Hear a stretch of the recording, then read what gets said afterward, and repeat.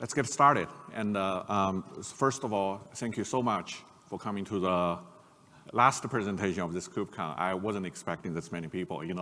I've done the last talk in conferences before, and they were, it's typically was much less attended. So thank you all for coming here, and I appreciate that. So the title of this talk is Cloud Native WebAssembly. So there are two key phrases here: it's Cloud Native and WebAssembly. So when we think about cloud computing, what do we? I think the key notion really is there's really no cloud. It's just other people's computer running your program, right?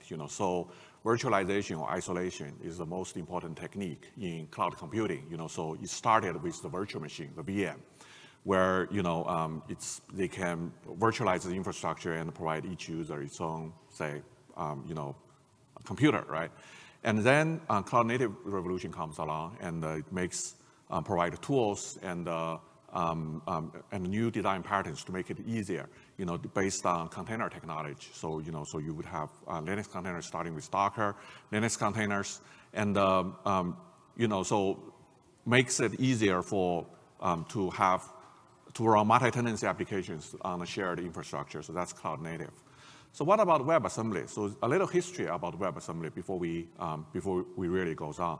So WebAssembly started out as a sandbox or virtualization technology in the browser. So in the browser, people, we have we can run code in JavaScript. However, it's not satisfactory. People want to run code that's faster, native code in C++ or in Rust. So they invented a new runtime inside of the browser that provides a security sandbox. It's called WebAssembly. And so WebAssembly started in the browser, and then it moves to the world of we now call Web3, but back then we call blockchain. That's many of you know the Ethereum blockchain, but after Ethereum blockchain, almost all the leading blockchain projects are using WebAssembly to run smart contracts, which really, when you think about it, it has similar characteristics about programs in the browser, which is someone else's program have to run on your infrastructure, right? So it's you have to provide a safe sandbox to run it, and it's also the same kind of problem that Cloud Native wants to solve. So then in 2019, there is a famous tweet that started all this. Is from Solomon Hykes, it's the founder of Docker, and he tweeted that if WebAssembly has existed in 2008. We would not have invented Docker, and he said WebAssembly is the future of computing, right? So that's really jump-started. So that's a history. So by 2019, it's really jump-started the idea that WebAssembly might provide a lightweight, secure, and very fast isolation technology that performs superior to the current generation of Linux containers for cloud-native applications. So that's a quick background of how we get here, right? So cloud-native WebAssembly is really to look beyond Linux containers to have a new type of containers that are based on WebAssembly. And so in this talk, I hope to provide an overview of what this world looks like, and is it ready for production yet, and what are the toolings and what are the libraries that are available today that developers can get started right now, right? So these are some resources. I'm going to repeat these slides at the end of the talk, so we're going to skip it right now.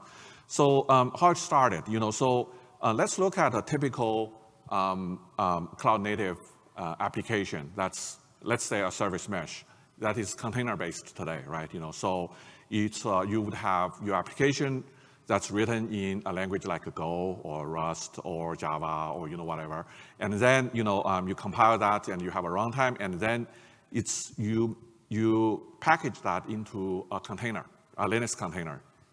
And then have the containers managed by Kubernetes or similar. We are KubeCon, so everybody knows about that. And then in the Kubernetes world, you have say in a service mesh, you have microservices in a pod that each pod has two containers. Typically, one is the sidecar, the other is the application container. And there's many, many different technologies that you can use to manage this infrastructure and to provide services to the microservice, right? So this is what do we call container-based architecture. However, there are some pain points here. The first, when Linux container first came out, it was known for lightweight because compared with the virtual machine, it is lightweight. However, when we evolve into the world of WebAssembly, the Linux container or the Docker container now appears to be very heavyweight. So if you have a container application, for instance, and you need to drag in a lot of operating system libraries and dependency libraries in it. So it's not uncommon to see a container image that is, let's say, a couple hundred megabytes. If you want to do, machine learning or AI inference, things like that, you could get a 1 gigabyte image or even 10 gigabyte image. That's you have Python, has PyTorch, and everything in it, right? So a lot of times it's at least from our point of view, from the WebAssembly point of view, it's very heavyweight. It's makes it unsuitable for a lot of scenarios, especially on the edge, on the edge cloud or on edge devices. It's maybe okay for the large cloud data center, but when you go to places like the CDN network, the 5G MEC stations, and things of that nature, they become too heavyweight. And also, it's the container-based applications when it first came out is also known for being fast because compared with VM, it's a lot faster. But from WebAssembly point of view, we also consider it slow because especially at startup. In order to start a container application, you need to load all the libraries, from the operating system and also the application dependencies. So it takes, I would say, 100 milliseconds or more. If you look at, Datadog's survey about AWS Lambda, which is not exactly a container-based infrastructure, but close. It's a Firecracker-based micro VM. It said half of the request takes 800 milliseconds to complete. So it was portrayed as a positive thing, but however, if you think about that, 800 milliseconds is 0.8 seconds for essentially a serverless call, right? That's perhaps the number one problem people have been complaining about, with this type of infrastructure, is that the startup time is slow. And in order to mitigate the slow startup time, you have to come up with strategies like keep warm, so you would have containers that is running, long running, that's running all the time, and just to keep serving those requests. However, in that case, the heavyweightness becomes an issue because you have to have those containers running concurrently. And if each of them takes 10 gigabytes of space, that's, you will need a very large, computing infrastructure in order to support that. So the slow and the heavy are related. Because of the slow, you have, especially at startup, you can't scale it up and down in milliseconds. So in order to serve those requests, you would have to, have other strategies like keep warm. And that, makes exacerbate the problem of being heavyweight, right? So the two problems are related.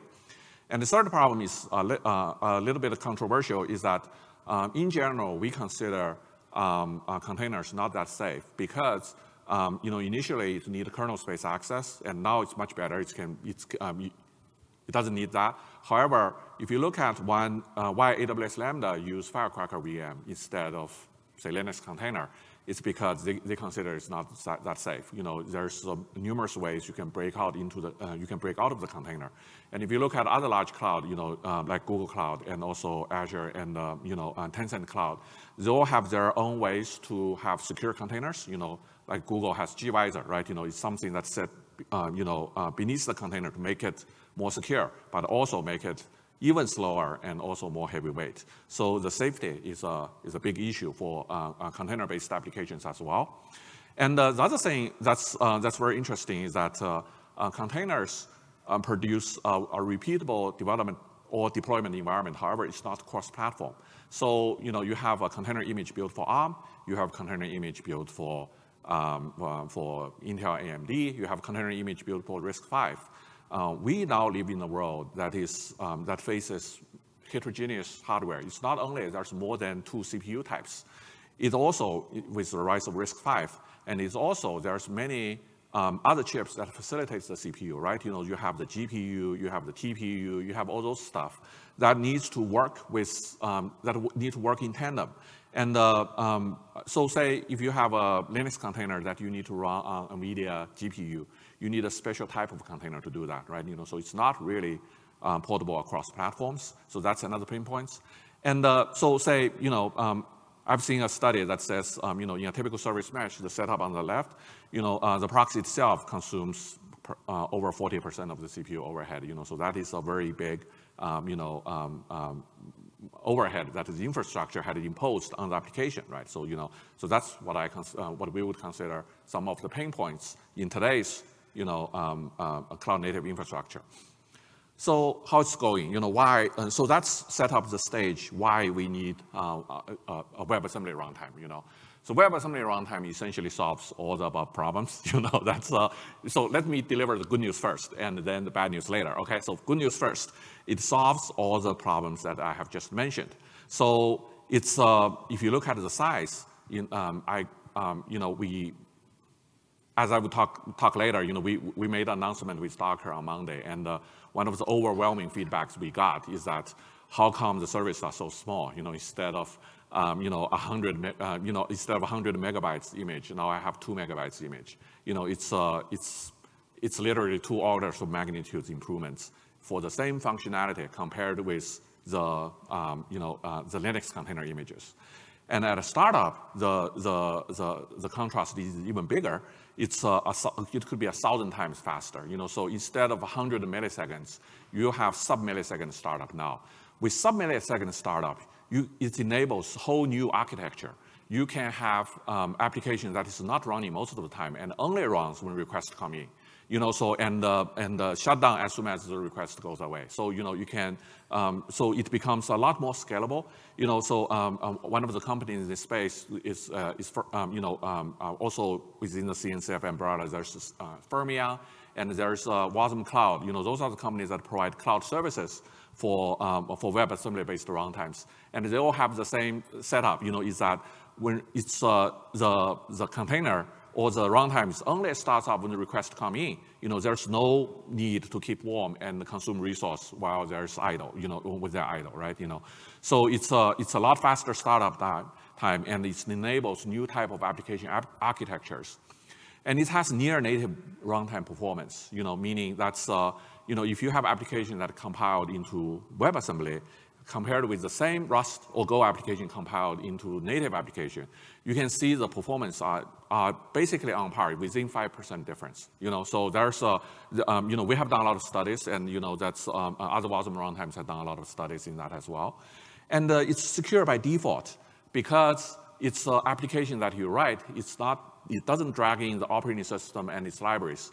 So you cannot possibly forget to turn off the the Apache server and leave the Apache server running, or forget to patch the Nginx server, or or have the image containing a MySQL server you don't know about. It's impossible to have those. So it's a very small attack surface, and that makes it secure. And also because the security has been tested in a very hostile environments in the browser and on blockchains. So it has a very solid security model it's called declarative security or capability-based security. So everything is turned off, and you have to declare explicitly to turn it back on. So so it's secure. It's completely portable across different platforms. In that regard, it's very much like the JVM, right? You have Java compiled to JVM, and then you can run anywhere. It's the same thing. You can, except there's more languages supported on the front end now. You can have Rust, JavaScript. You can have TinyGo, Swift, Kotlin. There's a lot of languages that's supported on the front end.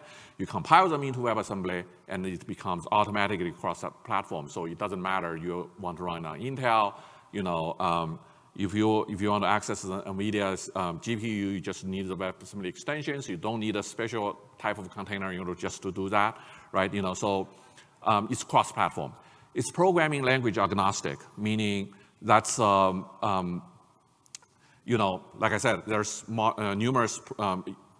We're going to talk more about this. It's not entirely agnostic. It's not any programming language. It has various degrees of support. But in general, it has the capability to support multiple programming languages on the front end. It's unlike Java for a very long time. Java is the only language supported. Then the other JVM languages come later, and they're all fairly similar, right? So there's many different different languages that you can have.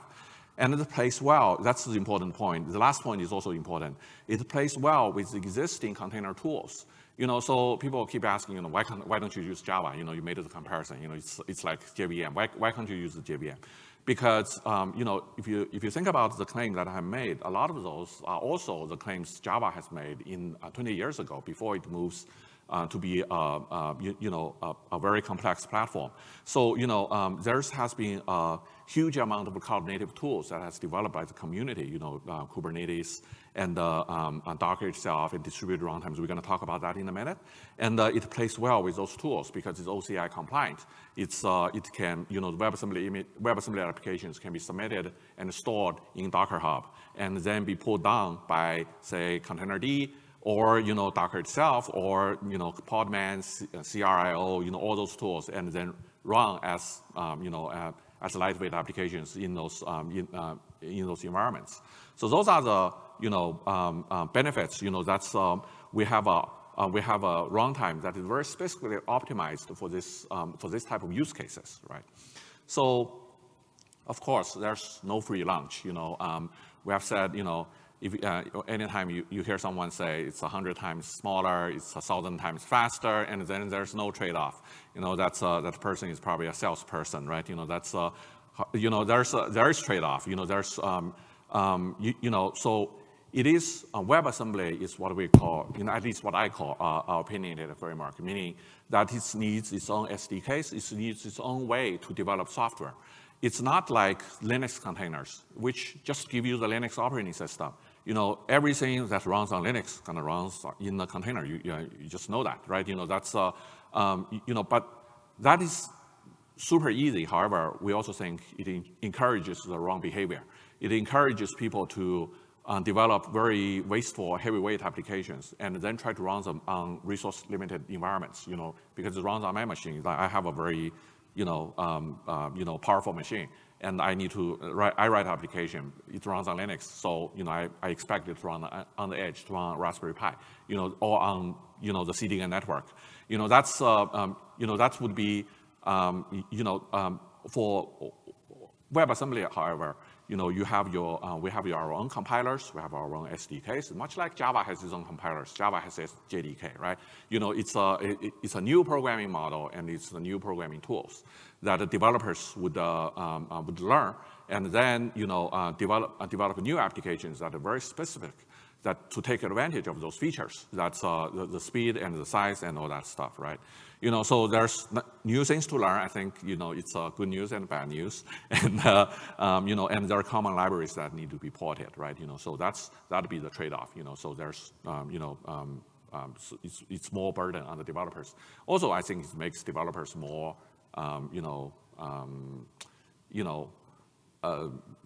more useful, that's because there are more things that need to be done by developers, right? So a little bit about the WasmEdge Runtime. WasmEdge Runtime is only a WebAssembly runtime, that's in CNCF. That's where the CNCF sandbox projects, and we started the project in 2019. That's right around the time when Solomon Hykes sent out that tweet, right? So we want to develop a WebAssembly runtime that's very specifically optimized for the cloud native use case. We call it WasmEdge because we see it's mostly we call it cloud native, edge native. So it's on the edge network, and where resources are more constrained. So it has a lot of features. We can talk about that in a minute. But just if you're interested in this is a GitHub repository, just go there. There's over 100 contributors from the community. If you try it out, see if you see any problems, raise an issue, talk to us. Yeah. So, like I just said, in all this cloud native WebAssembly started 2019 with a tweet from Docker's founder, and then we were hit by the pandemic. Then then KubeCon started again. That's so in this KubeCon. I think it's come all the full circle. That's so Docker itself has launched a preview of WebAssembly tooling. The way it works is that from the Docker desktop or Docker CLI, it would you would ask it to run an image. The image could be a Linux image. It would go to Containerd and run C and start a container and run the Linux image. If Docker sees the image is a WebAssembly image from Docker Hub, it would go to containerd and bypass the whole run C and invoke WasmEdge to execute that WebAssembly image and to start up the application. So we have a demo that's in the URL here. That's so with a single command, Docker compose up, you can it's actually two Linux containers plus a WASM microservice. Is that one Linux container contains a MySQL database, and then next to the database you have a WasmEdge quote-unquote container, but it's really a runtime, it's application. The application is what we traditionally call the middleware, right? So it connects to the database through a connection pool, and it's at the other end, it listens for HTTP request. And then there's an Nginx server that serves a static web page in another container. So if you, with a single command, Docker compose up, you can build and launch all three things. All three, it's normally it would be 3 containers, but now we have 2 containers, and the key application logic is all in WebAssembly, in the WebAssembly runtime, right? So you can try it. You can see the size difference of those. The 2 containers that does much less. One is a database. The other one is just a static web server, 100 times larger than the WebAssembly runtime that's in the middle. So that's our dream, of course, is that maybe someday, a full-blown database, like MySQL, would be able to run in WebAssembly as well. So that so that we can get the size, so that we can get everything that is really slim and nice, right? So so that's comes the full circle. So on Tuesday, Solomon Hykes tweeted again to say, all those years after 3, he has left Docker, and the company has changed directions and all that, and that's the vision is finally being realized. So we are very, very happy about that. And so yeah, that's if you're interested in trying all this out, just go to docker.com, and it has. It's currently featured Docker plus WASM. That's you can download a technical preview version of the Docker desktop and or the Docker CRI, and try it yourself. Just the demo I just told you about, right? Okay, so in the rest of the talk, so I think I've covered most of the big picture stuff, and I hope that's it helps everybody understand why we need WebAssembly. That's what's the value proposition here, right? So in the rest of the talk, I want to go over some of the current state of the art. What's the status of the tooling support? What's the status of the library support? How is it ready for prime time? Of course, I'm biased. I'd say it's ready for prime time. There's multiple, companies in this space, like ourselves, WasmEdge, Second State, and also, our friends, like Fermia and WasM Cloud. WasM Cloud, by the way, is also a CNCF project. That's, so there's companies has been working in this space for a couple of years now. And so the first I want to talk about is language support for cloud-native WebAssembly applications. So like I said, one of the points of WebAssembly is it's polyglot, meaning that's language agnostic. However, it doesn't have SDKs for all the languages. And currently, this is a survey from CNCF, conducted in October 2022, which is right before this conference.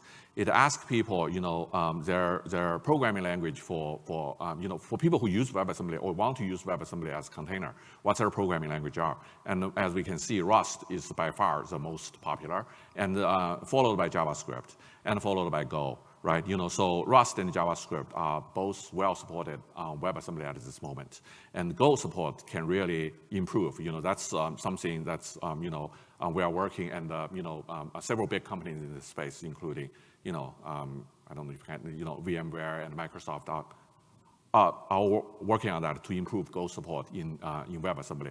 So there's a variety of different languages that people want to use, but Rust and JavaScript are the most important ones. So as people say, Go is the language of cloud native. Java is the language for the JVM. In the WebAssembly circle, we think WebAssembly's fate is tied with the adoption of Rust. So the Rust is the language for WebAssembly. Rust compiled to WebAssembly is a golden combination. So I'll go through those quickly. So with Rust in WasmEdge, we support a variety of different libraries. So I would say 80% of the current server-side Rust applications would easily just compile to WASM, instead of to native.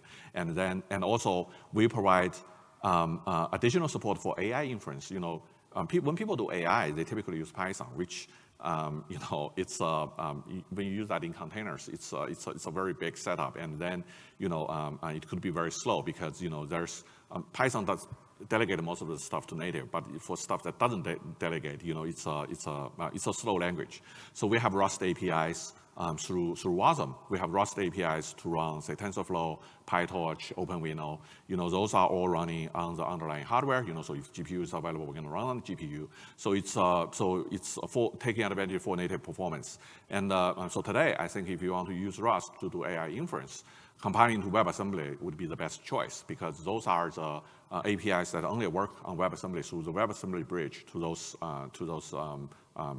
AI inference frameworks. So then there's JavaScript, right? When I gave this talk numerous times about JavaScript, and people always are very confused. People thought WebAssembly runs alongside with JavaScript, supplement JavaScript. But now we are talking about JavaScript running inside WebAssembly. We are using WebAssembly as a container, right? So we run JavaScript applications inside WebAssembly.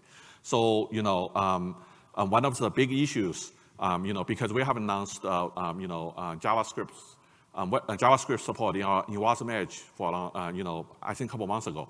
Then people immediately go to npm and put on a JavaScript module and try to run it, and of course it wouldn't run because it has Node.js API in it, right? Node.js is the API that added to JavaScript. So now we realize if we say we are JavaScript compatible, we must support Node.js, right? I think the other runtimes on the market are learning the same lesson. Dino is supporting Node.js API now. You're right.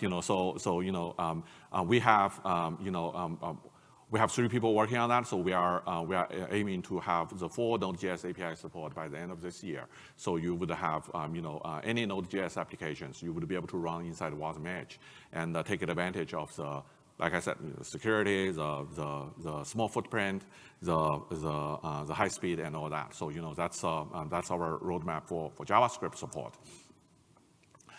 And then there's language is one thing, like I just, so it's a little, intermingled. So language and the libraries are the 2 things, Java and the JDK, that's the analogy I want to, I keep making, right? So, so when the same survey asked people, what are the library features, that's access that you want from your, from your cloud native web assembly applications? The number 1 is I/O, of course. Number 1 and number 2 are both I/O, right? I would say the number 1, number 2, number 3 are I/Os, right? So it needs to access the network because in the cloud native environment, a lot of things, including the database, the sidecar service, the Kubernetes SDK, they are all available through the network. So we need an efficient way to access the network, in a non-blocking asynchronous fashion. And then there's other features that people want. There's including threads, and the HTTP is network again. And so there's a bunch of things that people want to build into the WebAssembly runtime so that it can have access to those operating system features. So this is a survey result. And for us, is that because we are focused on the case of microservices. So one of the first things that we need is to have a very high performance HTTP server, so that so that the microservice, so you would have a proxy here or a sidecar here that listens for the incoming HTTPS request, and then it's act as a load balancer to maybe 1 or 100 WebAssembly runtimes that you spin up depending on your load, right? So each of the WebAssembly runtimes can have its own HTTP listeners that come from the network proxy or the ingress, right? So in Rust, we provide really good support for the networking libraries, like asynchronous library like Tokyo and MIO. MIO means Metal I/O, and Hyper is Rust's HTTP library, right? So both client and server were supported. And in JavaScript, we have the Node.js server API. And so I know this is probably hard to read, and I probably don't have enough time to go through that either. But it's but you can see on the top left, it's Rust it's a piece of Rust program that opens HTTP ports on localhost 8080. And when a new request comes in, it spawns a new task, asynchronous task, that invokes the function called echo. And then on the right side is the echo function. The echo function receives HTTP request and pass out what's in it, and then generate a response to go back, right? It's very simple. To write a web service in Rust, it's actually extraordinarily simple. It's because there are lots of new libraries that you can use. You can write it very elegantly. So, so this whole thing is a web service, right? And within the web service, you can make outbound HTTP requests to other web services in the same network or outside of the network or in the sidecar, to consume other services like key value, database, and things like that. And in Java, in Rust, again, we have support for the entire HTTP stack. And in JavaScript, the fetch API is really popular. That's we support that. And some more code examples to do HTTP requests and consume web services. And then we have database clients, right? So because of the socket connection, you can compile those strongly typed MySQL libraries into WebAssembly and run it there. And so we support key value stores. We support MySQL. That includes all the databases that support MySQL, right? So database clients are covered here. And so there's a complete example, which is I just mentioned with a Docker example. So you can run it with Docker, or you can run it with command line. It allows you to build a microservice that is entirely in Rust and compile into WebAssembly. It has a HTTP listener and have the database client on the other end. So it talks to the database. It's it allows you to the CRUD operations, the create, read, update, delete, right? That's the simple things we all do when we first learn, server-side Java.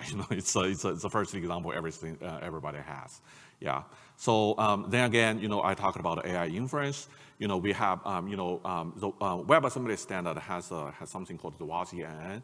It's WASM neural network. It's a standard API in WebAssembly that allows it to access all the tensor-based frameworks underneath it. So we have integrated the PyTorch, which is now a Linux Foundation project, and OpenYurt is an Intel project, and TensorFlow as well. So that's so it's let me see if I have an example. Yes, so TensorFlow inference is also a couple lines of code. I have 4 demo here, but I don't have time to do that. It's essentially take an image and turn that image, core function, turn the image into a tensor, and pass the tensor into, say, TensorFlow or PyTorch, and get a tensor back. The tensor is an array, and then, depending on what the model is, you interpret the numbers in that array and come out with something, So for this one, it's an image classification application. You send it the image, it will tell you what it is, so you can landmarks, faces, or plants, animals, whatever, depending on how you train it. So, so there are lots of, very useful, very exciting application you can do. So as you can see, this is the whole application. This is a whole web service that takes the input, uploaded image and classify it. It fits into one screen. I don't think a typical Python application for machine learning would fit into one screen. But that's there's lots of easy to use APIs that allow developers to do that. I'll skip over that. And then developer tooling. That's also one of the major issues that's that come up in the survey. That people say it's really need this, really need improvement. Because WebAssembly, like I said, is opinionated framework. It requires long SDKs. So for developers, the tooling and the need to learn this stuff is huge. So there needs to be more materials, more tools, and things like that. So that reflects in the survey. Most people say it is it is an area that's currently lacking.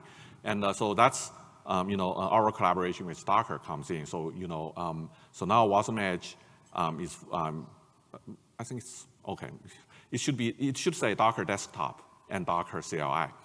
So it's if you go to Docker website, they have full documentation there. So that's I really like Docker Compose because it allows you to, for a single file, it allows you to build the whole thing and then spin up the containers, and now you can specify which are Linux containers, which are WASM containers, right? So they can it would know how to handle it properly, and it's takes 3 minutes to start up an entire application with multiple containers. That's I think it is really powerful.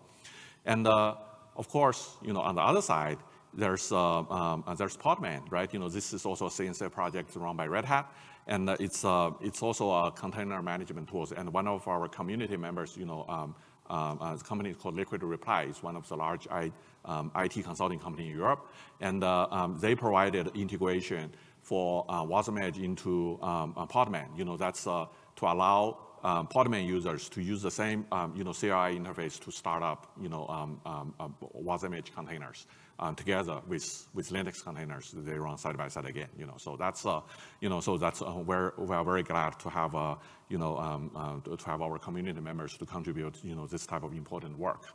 Yeah. So then.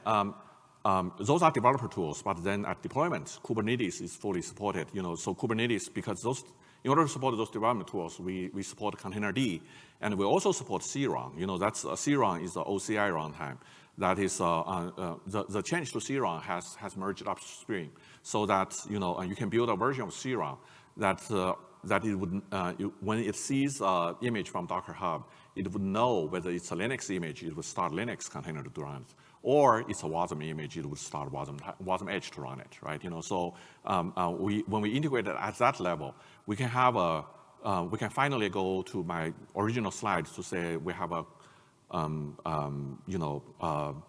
service mesh with clusters with many different applications running inside their own containers, and they can all run side by side in the same Kubernetes containers.